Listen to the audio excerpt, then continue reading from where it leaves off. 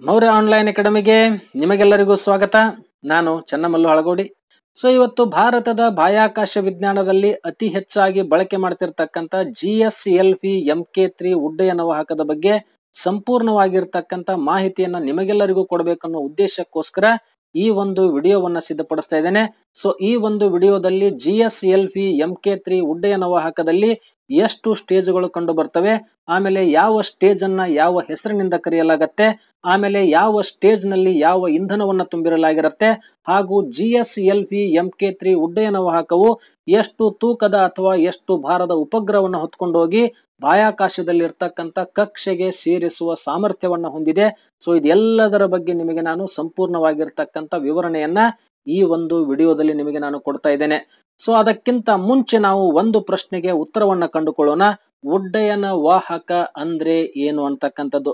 Dear friends, ಉಡ್ಡಯನ ವಾಹಕದ ಬಗ್ಗೆ ನಾವು ಇವತ್ತು ಇಲ್ಲಿ ಅಧ್ಯಯನ ಮಾಡೋ ಸಂದರ್ಭದಲ್ಲಿ ಉಡ್ಡಯನ ವಾಹಕ ಅಂದ್ರೆ ಏನು ಅಂತಕ್ಕಂಥದನ್ನ ಮೊದಲು ಅರ್ಥ ಮಾಡಿಕೊಳ್ಬೇಕಾಗತ್ತೆ. ಉಡ್ಡಯನ ವಾಹಕ ಅಂತಂದ್ರೆ ಭೂಮಿಯ ಮೇಲೆ ವಿಜ್ಞಾನಿಗಳು ಸಿದ್ಧಪಡಿಸಿರ್ತಕ್ಕಂಥ ಉಪಗ್ರಹವನ್ನ ಹೊತ್ಕೊಂಡು ಹೋಗಿ ಬಾಹ್ಯಾಕಾಶದಲ್ಲಿ ಇರ್ತಕ್ಕಂಥ ಕಕ್ಷೆಗೆ ಸೇರಿಸ್ತಕ್ಕಂಥ ಒಂದು ಕೆಲಸವನ್ನು ಮಾಡುವ ಒಂದು ತಂತ್ರಜ್ಞಾನದ ಅಥವಾ ವಿಜ್ಞಾನ ತಂತ್ರಜ್ಞಾನದ ಒಂದು ಅತಿ ದೊಡ್ಡ ಉಪಕರಣ. ಇದಕ್ಕೆ ನಾನೊಂದು ಎಕ್ಸಾಂಪಲ್ ಕೊಡ್ತಾ ಇದ್ದೇನೆ. ಈಗ ಬೆಂಗಳೂರಿನಿಂದ ಬೆಳಗಾವಿಗೆ ನಾವು ಮನುಷ್ಯರು ಪ್ರಯಾಣ ಮಾಡಬೇಕಾದ್ರೆ ಬಸ್ಸಿನಲ್ಲಿ ಪ್ರಯಾಣ ಮಾಡ್ತೇವೆ. ಬಸ್ಸು ಬೆಂಗಳೂರಿನಲ್ಲಿ ಇರ್ತಕ್ಕಂಥ ಪ್ರಯಾಣಿಕರನ್ನ ಹೊತ್ಕೊಂಡು ಬಂದು ಬೆಳಗಾವಿಗೆ ಇಳಿಸ್ತಕ್ಕಂಥ ಕೆಲಸವನ್ನು ಮಾಡುತ್ತೆ. ಅದೇ ರೀತಿ ಭೂಮಿಯ ಮೇಲಿರ್ತಕ್ಕಂಥ ವಿಜ್ಞಾನಿಗಳು ಸಿದ್ಧಪಡಿಸಿದ ಉಪಕರಣವನ್ನ ಹೊತ್ಕೊಂಡು ಹೋಗಿ ಬಾಹ್ಯಾಕಾಶದಲ್ಲಿ ಇರ್ತಕ್ಕಂಥ ಕಕ್ಷೆಗೆ ಸೇರಿಸುವ ಕೆಲಸವನ್ನ ಈ ಒಂದು ಉಡ್ಡಯನ ವಾಹಕ ಮಾಡುತ್ತೆ. ನಾವು ಹೇಗೆ ಭೂಮಿಯ ಮೇಲೆ ಪ್ರಯಾಣ ಮಾಡೋದಕ್ಕೆ ಬಸ್ಸನ್ನ ಬಳಸ್ತೇವೆ, ಅದೇ ರೀತಿ ಉಪಗ್ರಹ ತಾನು ಪ್ರಯಾಣ ಮಾಡೋದಕ್ಕೆ ಈ ಒಂದು ಉಡ್ಡಯನ ವಾಹಕವನ್ನ ಬಳಸುತ್ತೆ. ಉಡ್ಡಯನ ವಾಹಕ ಒಂದು ರೀತಿ ಬಸ್ ಇದ್ದ ಹಾಗೆ, ಅದರ ಒಳಗಡೆ ಕುಳಿತುಕೊಂಡು ಹೋಗತಕ್ಕಂತ ಉಪಗ್ರಹ ಏನಿದೆ ಅದು ಒಂದು ರೀತಿ ಪ್ರಯಾಣಿಕ ಇದ್ದ ಹಾಗೆ. ಇದನ್ನ ಹೇಳಿದ ಮೇಲೆ ನಾನು ಅನ್ಕೊಂತಾ ಇದ್ದೇನೆ, ಉಪಗ್ರಹ ಮತ್ತು ಉಡ್ಡಯನ ವಾಹಕದ ಮಧ್ಯೆ ಇರತಕ್ಕಂತ ವ್ಯತ್ಯಾಸ ಏನು ಅಂತಕ್ಕಂಥದ್ದು ನಿಮಗೆ ಸಂಪೂರ್ಣವಾಗಿ ಅರ್ಥವಾಗಿದೆ ಅನ್ಕೊಂತಾ ಇದ್ದೇನೆ. ಈಗ ನಾವು ನೋಡೋಣ GSLV MK3 ಅಂತಕ್ಕಂಥ ಈ ಒಂದು ಉಡ್ಡಯನ ವಾಹಕದ ಬಗ್ಗೆ. GSLV MK3 ಅಂತಕ್ಕಂಥ ಉಡ್ಡಯನ ವಾಹಕದಲ್ಲಿ 3 ಸ್ಟೇಜ್ಗಳು ಕಂಡು ಬರ್ತಾವ. ಮೊದಲನೆಯದಾಗಿ ಇಲ್ಲಿ 2 ಆಜು ಬಾಜು ಇರ್ತಕ್ಕಂಥ ಏನು ಬೂಸ್ಟರ್ಗಳಿವೆ, ಇದು ಮೊದಲನೇ ಸ್ಟೇಜ್ ಅಂತ ನಾವು ಇದನ್ನ ಗುರುತಿಸ್ತೇವೆ. ಮಧ್ಯದಲ್ಲಿ ಬರ್ತಕ್ಕಂಥ ಈ ಹಂತವನ್ನ 2ನೇ ಸ್ಟೇಜ್ ಅಂತ ಗುರುತಿಸ್ತೇವೆ. ಇಲ್ಲಿ ಬರ್ತಕ್ಕಂಥ ಈ ಹಂತವನ್ನ 3ನೇ ಸ್ಟೇಜ್ ಅಂತ ಗುರುತಿಸ್ತೇವೆ. ಯಾಕೆ ಈ ಆಜು ಬಾಜು ಇರ್ತಕ್ಕಂಥ ಬೂಸ್ಟರ್ ಗಳನ್ನ ಮೊದಲು ಸ್ಟೇಜ್ ಅಂತ ಗುರುತಿಸ್ತಾ ಇದ್ದೇವೆ ಅಂತಂದ್ರೆ, ಈ ಒಂದು ಉಡ್ಡಯನ ವಾಹಕ ಉಡಾವಣೆಗೊಳ್ಳೋದಕ್ಕೆ ಸ್ಟಾರ್ಟ್ ಮಾಡಿತ್ತು ಅಂತಂದ್ರೆ ಮೊದಲು ಇಂಜಿನ್ ಉರಿಯೋದಕ್ಕೆ ಸ್ಟಾರ್ಟ್ ಆಗ್ತಕ್ಕಂಥದ್ದೇ ಈ ಒಂದು 2 ಹಂತದಲ್ಲಿ. ಯಾವ ಹಂತದಲ್ಲಿ ಇಂಜಿನ್ ಉರಿಯೋದಕ್ಕೆ ಸ್ಟಾರ್ಟ್ ಆಗತ್ತೋ ಅದನ್ನ ಮೊದಲ ಹಂತ ಅಥವಾ ಮೊದಲು ಸ್ಟೇಜ್ ಅಂತ ಗುರುತಿಸ್ತೇವೆ. ಅದೇ ರೀತಿ ಈ ಒಂದು ಮೊದಲ ಸ್ಟೇಜ್ ಅನ್ನ ಯಾವ ಹೆಸರಿನಿಂದ ಗುರುತಿಸ್ತಾರೆ ಅಂತಂದ್ರೆ S200 ಅಂತಕ್ಕಂಥ ಹೆಸರಿನಿಂದ ಗುರುತಿಸಲಾಗತ್ತೆ. ಯಾಕೆ ಇದನ್ನ S200 ಅಂತಕ್ಕಂಥ ಹೆಸರಿನಿಂದ ಗುರುತಿಸ್ತೇವೆ ಅಂತಂದ್ರೆ, ಇದರಲ್ಲಿ ಸಾಲಿಡ್ ಇಂಧನ ಇರುತ್ತೆ ಅಥವಾ ಘನರೂಪದ ಇಂಧನ ಇರುತ್ತೆ. ಅದಕ್ಕಾಗಿ ಇದನ್ನ ನಾವು S200 ಅಂತಕ್ಕಂಥ ಹೆಸರಿನಿಂದ ಕರಿತೀವಿ. ಇದು ಉರಿದು ಮೇಲಕ್ಕೆ ಹೋಗಿ ಕಳಚಿ ಕೆಳಗಡೆ ಬಿದ್ದ ಮೇಲೆ ನೆಕ್ಸ್ಟ್ ಉರಿಯೋದಕ್ಕೇನು ಸ್ಟಾರ್ಟ್ ಆಗತ್ತೋ ಅದನ್ನ ನಾವು ಸೆಕೆಂಡ್ ಸ್ಟೇಜ್ ಅಂತ ಕರಿತೀವಿ. ಇಲ್ಲಿ ಈ ಒಂದು 2ನೇ ಹಂತವನ್ನ L110 ಅಂತಕ್ಕಂಥ ಹೆಸರಿನಿಂದ ಗುರುತಿಸಲಾಗತ್ತೆ. ಇಲ್ಲಿ ಮಧ್ಯದಲ್ಲಿ ಇರ್ತಕ್ಕಂಥ ಈ ಸ್ಟೇಜ್ ನಲ್ಲಿ ಲಿಕ್ವಿಡ್ ಇಂಧನವನ್ನ ತುಂಬಿರೋ ಕಾರಣಕ್ಕೋಸ್ಕರ ಇಲ್ಲಿ L ಅಂತಕ್ಕಂಥ ಅಕ್ಷರನ ಬಳಸಲಾಗಿದೆ. L110 ಅಂತಂತಂದ್ರೆ ಲಿಕ್ವಿಡ್ 110 ಅಂತಕ್ಕಂಥದ್ದು. ನೆಕ್ಸ್ಟ್ ಇದು ಉರಿದು ಕೆಳಗಡೆ ಬಿದ್ದ ಮೇಲೆ ನೆಕ್ಸ್ಟ್ ಉರಿಯೋದಕ್ಕೆ ಸ್ಟಾರ್ಟ್ ಆಗ್ತಕ್ಕಂಥದ್ದು ಕ್ರಯೋಜೆನಿಕ್ ಇಂಜಿನ್. ಈ ಒಂದು ಕ್ರಯೋಜೆನಿಕ್ ಹಂತವನ್ನ C25 ಅಂತಕ್ಕಂಥ ಹೆಸರಿನಿಂದ ಕರೆಯಲಾಗತ್ತೆ. ಅಂದ್ರೆ ಇದನ್ನ 3ನೇ ಹಂತ ಅಂತನೂ ಕೂಡ ಕರೆಯಲಾಗತ್ತೆ. ಇಲ್ಲಿ ಕೊನೆಯದಾಗಿ ಮೇಲ್ಗಡೆ ಇರ್ತಕ್ಕಂಥದ್ದು ಏನಿದೆ, ಇದು ಉಪಗ್ರಹ. ಇದರ ಒಳಗಡೆ ಪ್ರಯಾಣ ಮಾಡತಕ್ಕಂಥ ಉಪಗ್ರಹ ಒಳಗಡೆ ಕುಳಿತುಕೊಂಡು ಪ್ರಯಾಣ ಮಾಡ್ತಾ ಇದೆ. ಇದು ಇಲ್ಲಿರ್ತಕ್ಕಂಥದ್ದು ಇದು ಪೇಲೋಡ್ ಅಂತನೂ ಕರೀತಾರೆ, ಉಪಗ್ರಹ ಅಂತನೂ ಕರೀತಾರೆ, ಬಾಹ್ಯಾಕಾಶ ನೌಕೆ ಅಂತನೂ ಇದನ್ನ ಕರೀತಾರೆ. ಇಲ್ಲಿಯವರೆಗೆ ನಾನು ನಿಮಗೆ ಹೇಳಿರ್ತಕ್ಕಂಥದ್ದು ಇದು ಈ ಒಂದು GSLV MK3 ಅಂತಕ್ಕಂಥ ಉಡ್ಡಯನ ವಾಹಕದ ಸ್ಟೇಜ್ ಗಳನ್ನ ಹಂತಗಳನ್ನ ನಿಮಗೆ ನಾನು ಎಕ್ಸ್ಪ್ಲೇನ್ ಮಾಡಿದ್ದೇನೆ. ನೆಕ್ಸ್ಟ್ ಈ ಒಂದು GSLV MK3 ಅಂತಕ್ಕಂಥ ಉಡ್ಡಯನ ವಾಹಕ ಏನಿದೆ, ಇದು ಎಷ್ಟು ತೂಕದ ಉಪಗ್ರಹಗಳನ್ನ ಯಾವ ಕಕ್ಷೆಗಳಿಗೆ ಸೇರಿಸ್ತಕ್ಕಂಥ ಸಾಮರ್ಥ್ಯವನ್ನ ಹೊಂದಿದೆ ಅಂತಕ್ಕಂಥದನ್ನ ಒಂದೊಂದಾಗಿ ನೋಡೋಣ.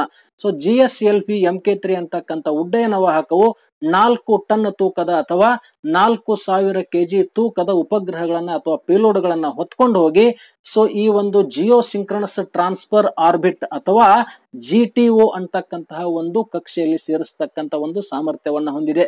ನೀವೆಲ್ಲ ಕೇಳಿರಬಹುದು 36,000 ಕಿಲೋಮೀಟರ್ ಎತ್ತರದಲ್ಲಿ ಇರತಕ್ಕಂತಹ ಭೂಸ್ಥಾಯಿ ಕಕ್ಷೆ ಅಥವಾ ಭೂಸ್ಥಿರ ಕಕ್ಷೆ ಅಂತ ಏನು ಕೇಳಿದಿರಿ.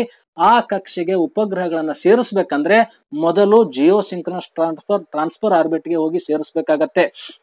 ಈ ಒಂದು ಜಿಯೋ ಸಿಂಕ್ರನಸ್ ಟ್ರಾನ್ಸ್ಫರ್ ಆರ್ಬಿಟ್ ನಲ್ಲಿ ಎಷ್ಟು ತೂಕದ ಅಥವಾ ಎಷ್ಟು ಭಾರದ ಪೇಲೋಡ್ಗಳನ್ನ ಹೊತ್ಕೊಂಡು ಹೋಗ್ತಕ್ಕಂತ ಸಾಮರ್ಥ್ಯ GSLV MK3 ಗೆ ಇದೆ ಅಂತಂದ್ರೆ 4000 ಕೆಜಿ ತೂಕದ ಅಥವಾ 4 ಟನ್ ತೂಕದ ಉಪಗ್ರಹಗಳನ್ನ ಹೊತ್ಕೊಂಡೋಗಿ ಈ ಒಂದು ಜಿಯೋ ಸಿಂಕ್ರನಸ್ ಟ್ರಾನ್ಸ್ಫರ್ ಆರ್ಬಿಟ್ ಗೆ ಸೇರಿಸತಕ್ಕಂತ ಸಾಮರ್ಥ್ಯ GSLV MK3 ಅಂತಕ್ಕಂತ ಉಡ್ಡಯನ ವಾಹಕಕ್ಕಿದೆ.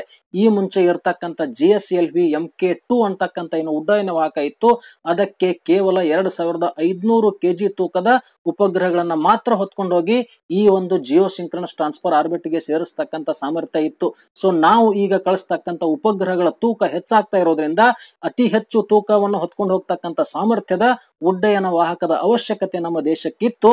ಅದಕ್ಕಾಗಿ ಈ ಒಂದು GSLV MK3 ಅಂತಕ್ಕಂತ ಉಡ್ಡಯನ ವಾಹಕವನ್ನ ಸಿದ್ಧಪಡಿಸಲಾಗಿದೆ. ಸೊ ಇದಾದ ಮೇಲೆ ನೆಕ್ಸ್ಟ್ ನೋಡೋಣ. ಇಲ್ಲಿ ಲೋ ಅರ್ತ್ ಆರ್ಬಿಟ್ ಅಂತಕ್ಕಂಥದ್ದು ಬರುತ್ತೆ ಅಂತಂದ್ರೆ 600 ಕಿಲೋಮೀಟರ್ ಎತ್ತರದಲ್ಲಿ ಇರ್ತಕ್ಕಂತ ಲೋ ಅರ್ತ್ ಆರ್ಬಿಟ್ ಬಗ್ಗೆ ನಾನು ಹೇಳ್ತಾ ಇದ್ದೇನೆ. ಇದೇ ಒಂದು GSLV MK3 ಅಂತಕ್ಕಂಥ ಉಡ್ಡಯನ ವಾಹಕವು ಈ ಒಂದು ಲೋ ಅರ್ತ್ ಆರ್ಬಿಟ್ ವರೆಗೆ 8000 ಕೆಜಿ ಅಥವಾ 8 ಟನ್ ತೂಕದ ಪೇಲೋಡ್ ಅಥವಾ ಉಪಗ್ರಹಗಳನ್ನ ಹೊತ್ಕೊಂಡು ಹೋಗಿ ಸೇರಿಸತಕ್ಕಂತ ಸಾಮರ್ಥ್ಯವನ್ನ ಈ ಒಂದು GSLV MK3 ಅಂತಕ್ಕಂತ ಉಡ್ಡಯನ ವಾಹಕ ಹೊಂದಿದೆ. ಅಂದ್ರೆ ಲೋ ಅರ್ತ್ ಆರ್ಬಿಟ್ ವರೆಗೆ ಹೋಗ್ಬೇಕಾದ್ರೆ 8000 ಕೆಜಿ ತೂಕದ್ದು, ಆಮೇಲೆ GTO ಅಂತಂದ್ರೆ ಜಿಯೋ ಸಿಂಕ್ರನಸ್ ಟ್ರಾನ್ಸ್ಫರ್ ಆರ್ಬಿಟ್ ಗೆ ಹೋಗ್ಬೇಕಂತಂದ್ರೆ 4000 ಕೆಜಿ ತೂಕದ ಭಾರವನ್ನು ಹೊತ್ಕೊಂಡು ಹೋಗ್ತಕ್ಕಂತ ಸಾಮರ್ಥ್ಯ ಈ ಒಂದು GSLV MK3 ಅಂತಕ್ಕಂತ ಭಾರತದ ಹೊಸ ಉಡ್ಡಯನ ವಾಹಕಕ್ಕಿದೆ.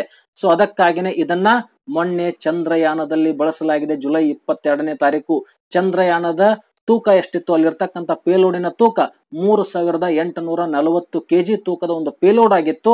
ಅದಕ್ಕಾಗಿ ಆ ಒಂದು ಉಡಾವಣೆಗಾಗಿ ಈ ಒಂದು GSLV MK3 ಅಂತಕ್ಕಂತ ಉಡ್ಡಯನ ವಾಹಕವನ್ನ ಬಳಸಲಾಗಿತ್ತು. ಸೊ ನೆಕ್ಸ್ಟ್ ನೋಡೋಣ. ಇಲ್ಲಿ ಈಗ ನಾನು ಮುಂಚೆ ನಿಮಗೆ ಚಿತ್ರದಲ್ಲಿ ತೋರಿಸಿದ್ದೆ ಹಂತ 1 ಸಾಲಿಡ್ 200 ಅಥವಾ S200 ಅಂತಕ್ಕಂತ ಹಂತವನ್ನ ತೋರಿಸಿದ್ದೆ. ಆ ಹಂತದಲ್ಲಿ ಯಾವ ಇಂಧನವನ್ನು ಬಳಸಲಾಗಿರುತ್ತೆ, ಆ ಹಂತದ ಎತ್ತರ ಎಷ್ಟು ಮತ್ತು ಅದರ ಸುತ್ತಳತೆ ಎಷ್ಟು ಅಂತಕ್ಕಂಥದ್ದನ್ನ ಈಗ ನಾನು ನಿಮಗೆ ಹೇಳ್ತಾ ಇದ್ದೇನೆ. ಮೊದಲ ಹಂತ ಅಂತಕ್ಕಂಥದ್ದು ಏನಿದೆ ಅದು S200 ಅಂತಕ್ಕಂಥ ಹಂತದ ಹೆಸರಿನಿಂದ ಕರೆಯಲಾಗತ್ತೆ. ಅದರಲ್ಲಿ ಇರ್ತಕ್ಕಂಥ ಬೂಸ್ಟರ್ಗಳು 25 ಮೀಟರ್ ಎತ್ತರವನ್ನು ಹೊಂದಿರ್ತವೆ, ಆಮೇಲೆ 3.2 ಮೀಟರ್ ಸುತ್ತಳತೆಯನ್ನು ಹೊಂದಿರ್ತವೆ. ಈ ಹಂತದಲ್ಲಿ ಘನ ಇಂಧನವನ್ನು ಬಳಸಿರೋ ಕಾರಣಕ್ಕೋಸ್ಕರ ಇದನ್ನ ಸಾಲಿಡ್ 200 ಅಂತಕ್ಕಂಥ ಹೆಸರಿನಿಂದ ಕರೆಯಲಾಗತ್ತೆ. ಇದರಲ್ಲಿ ಬಳಸಿರ್ತಕ್ಕಂಥ ಇಂಧನದ ಹೆಸರು ಏನು ಅಂತಂದ್ರೆ 205 ಟನ್ ನಷ್ಟು ಬಳಸಿರ್ತಕ್ಕಂಥ HTPB ಅಂತಕ್ಕಂಥದ್ದು ಇದರ ಇಂಧನದ ಹೆಸರು.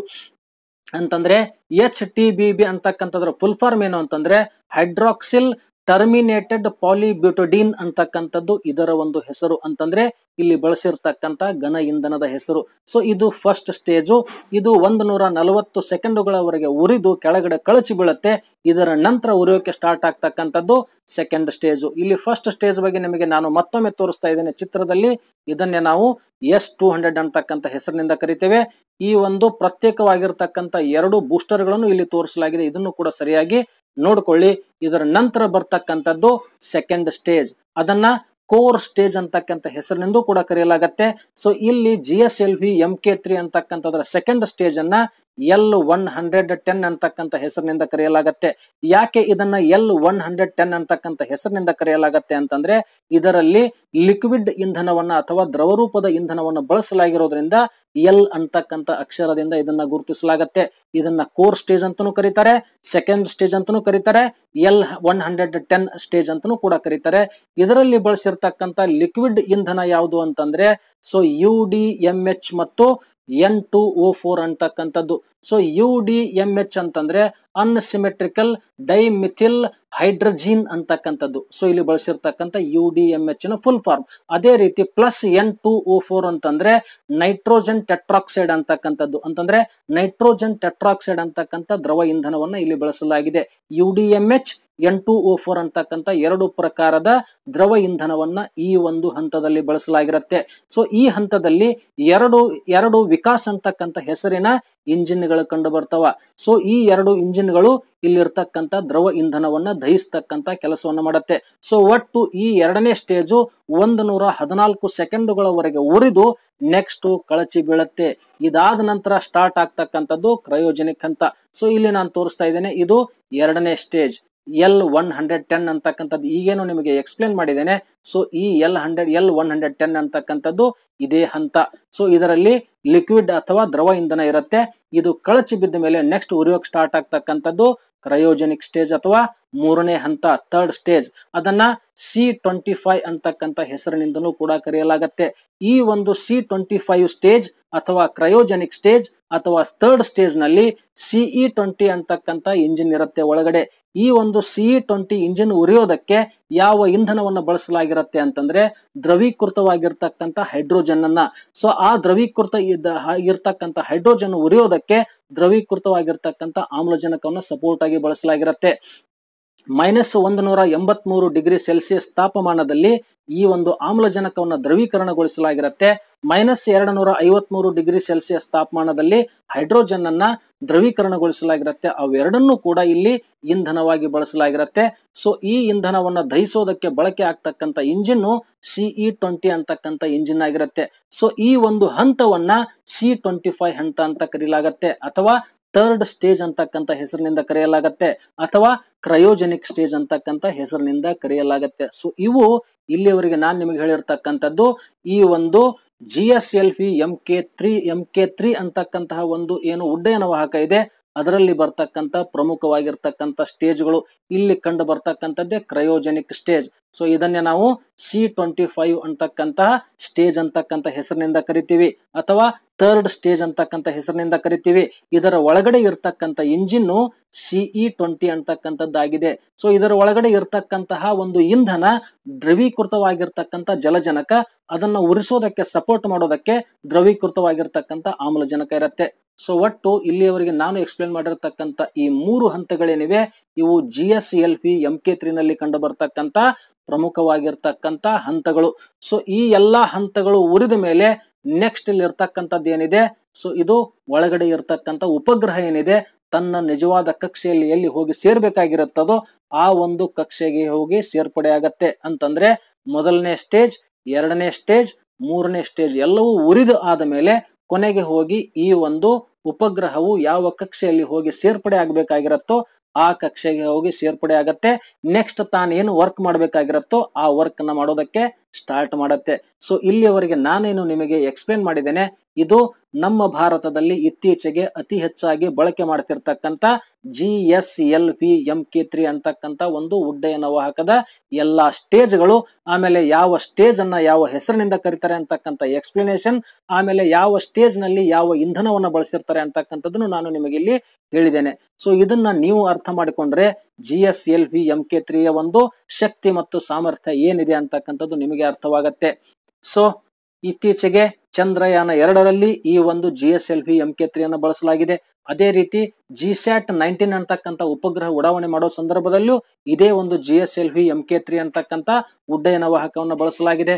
ಆಮೇಲೆ GSAT-29 ಅಂತಕ್ಕಂಥ ಉಪಗ್ರಹವನ್ನು ಉಡಾವಣೆ ಮಾಡತಕ್ಕಂಥ ಸಂದರ್ಭದಲ್ಲಿಯೂ ಕೂಡ ಇದೇ ಒಂದು GSLV MK3 ಅಂತಕ್ಕಂಥ ಉಡ್ಡಯನ ವಾಹಕವನ್ನು ಬಳಸಲಾಗಿದೆ. ಇದು ನಮ್ಮ ಭಾರತದಲ್ಲಿ ಇತ್ತೀಚೆಗೆ ಅತಿ ಹೆಚ್ಚಾಗಿ ಬಳಕೆ ಮಾಡ್ತಿರ್ತಕ್ಕಂಥ GSLV MK3ಯ ಒಂದು ಎಕ್ಸ್ಪ್ಲನೇಷನ್. ಸೊ ಇದನ್ನ ನೀವು ಸರಿಯಾಗಿ ಅರ್ಥ ಮಾಡಿಕೊಂಡ್ರೆ ಈ ಒಂದು GSLV MK3ಗೆ ಸಂಬಂಧಪಟ್ಟಂತೆ ಎಂಥದೇ ಪ್ರಶ್ನೆ ಬಂದ್ರು ನೀವು ಅದನ್ನ ಸರಿಯಾಗಿ ಉತ್ತರ ಹಾಕ್ತಕ್ಕಂಥ ಸಾಮರ್ಥ್ಯವನ್ನ ಗಳಿಸಿಕೊಳ್ತೀರಿ. So with this I will conclude my today's explanation. Tomorrow I will come with a new another video. So till then, wait for me. Bye bye.